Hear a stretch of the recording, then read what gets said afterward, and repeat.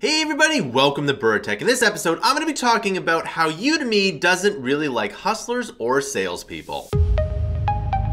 All right, so let's take a look at the stock here. So today, the stock market is down quite a bit. A lot of the stocks that I follow are usually down. Surprisingly, one stock is up, which is Intel, which is kind of funny. Maybe it's just a bunch of short covering. I don't actually know. You never really know. But I find that funny that Intel has been on a major decline for a long time, and it's now up again. So if we go back to 5 years, you can see it was up here around 68, and now it's still down 18%. Let's go to the max here. Now look at that. You could have bought Intel at 32 cents back in the 90s. Well, that would have been a great investment. Nevertheless, let's take a look at Udemy's stock price here. So let's take a look at the 6 months here. So we've now gone below the $18 mark, and if there's a definitive close before $18, then I can expect perhaps a downtrend to happen again. And I might as well do a technical analysis probably sometime later this week if I see anything. Remember, I do technical analysis off screen, and if I don't see anything, well then I basically won't report it. But you know, whenever you saw last week when I saw that downward channel, you could see that it was something that worked here. But nevertheless, we have from $19, it's about 10% down. The low was 17.09. I think it actually dipped into 16 for a bit, but it was quickly bought up. So I would say 17 is now support-ish. So that's that. But what today I want to talk about is how Udemy doesn't like instructors to be hustlers. And this is a core fundamental reason as to one of the reasons Udemy could do better than it is.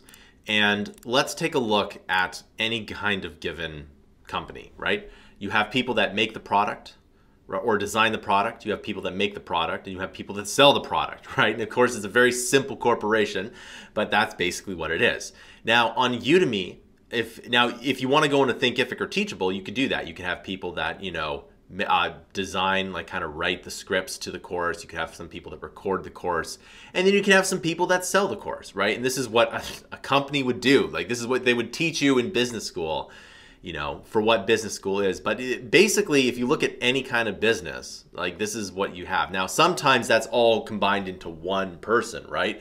Like, a person makes it and sells everything all by themselves. But here's the thing, Udemy really doesn't like doing that, right? Most of the top instructors just make it, and then they let the Udemy do the rest of the selling. And that's not necessarily a bad thing. In fact, that's one of the reasons why I'm on Udemy, is because they do sell my courses, right?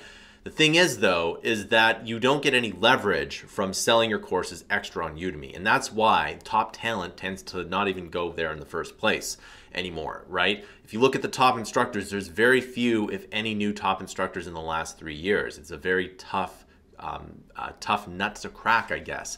And that's a huge problem. That should be a lot more dynamic based on just basically business fundamentals. And I say this because if you look at Steam in the App Store, the top apps and the top games are not necessarily the same, right? There is fluid. It's a lot more fluid, but if you look at Udemy, it's all static, and that's because Udemy is artificially propping up the top sellers through UFB and etc.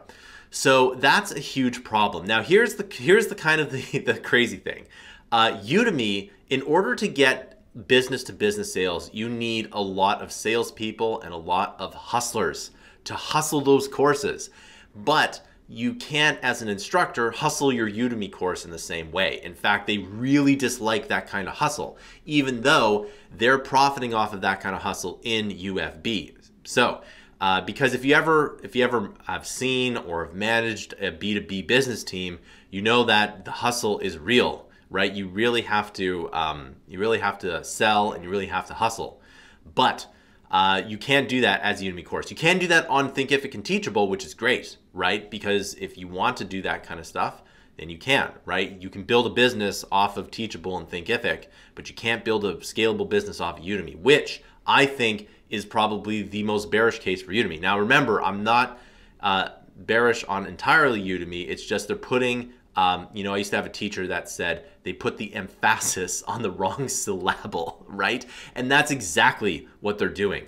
They're putting the emphasis on UFB because it's subscription, when really they should focus on getting the marketplace to be a multi-billion dollar revenue generator. That's what they should be doing. And they don't really have to do much work. They just have to provide the software, which is crazy to think, right? Steam provides the software, and then all the companies do their own marketing to push them up in the algorithms, and those algorithms will sell themselves. And that's exactly what Udemy should do. That's exactly what other platforms do. And that's exactly what Udemy should do, but they're not going to do it. And you can expect the stock to suffer a little bit more because of that here. Now, of course, the earnings report will come out at some point in time. And if they start to see more and more subscriptions, you can expect a temporary pop, but long term, it is not a viable business model. They need to make that marketplace dynamic, fluid, and they need people to be able to sell their courses and get leverage. That's really what they can do.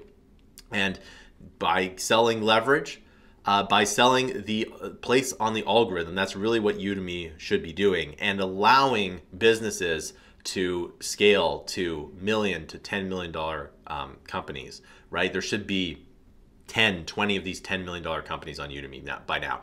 And it was going that way, by the way. In fact, I did talk to a lot of Udemy employees 5 years ago saying that they wanted to do that, but I guess those people are no longer there. But yes, it could.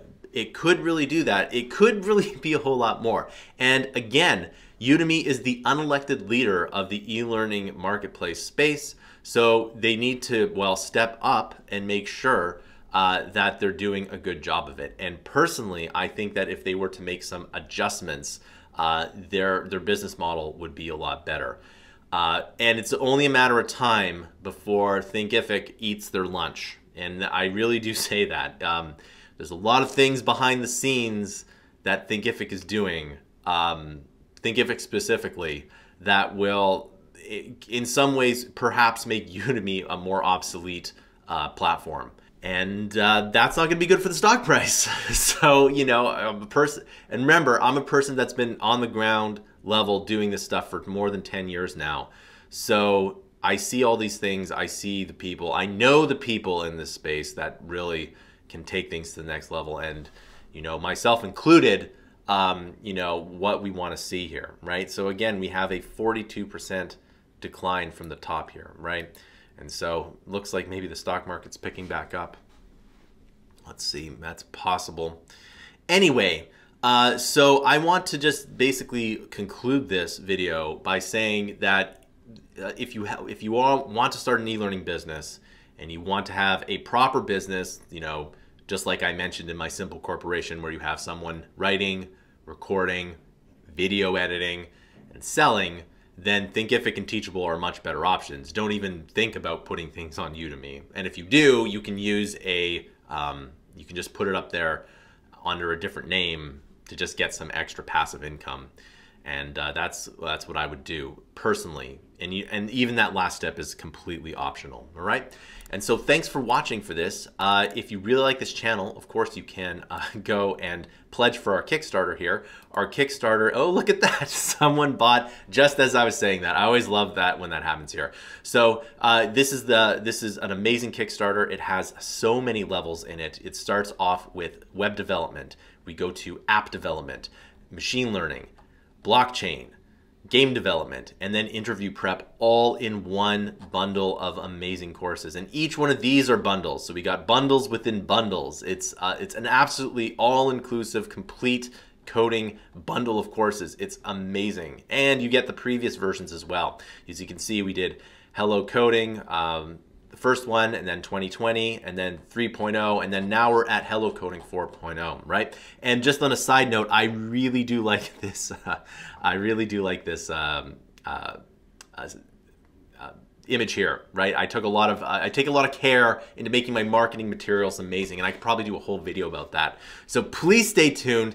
Please pledge for this project here if you really like this channel. It really does help us out the more you pledge, right? And if you look at the rewards here, the more you pledge, the more mammoth courses you get. And when you go to check out, there's options to pledge for even more add-ons that are specifically related to this this course here. And by the way, you're going to get the best discount out of any of our courses by pledging for this. All right. Thanks for watching, and I'll see you in another video.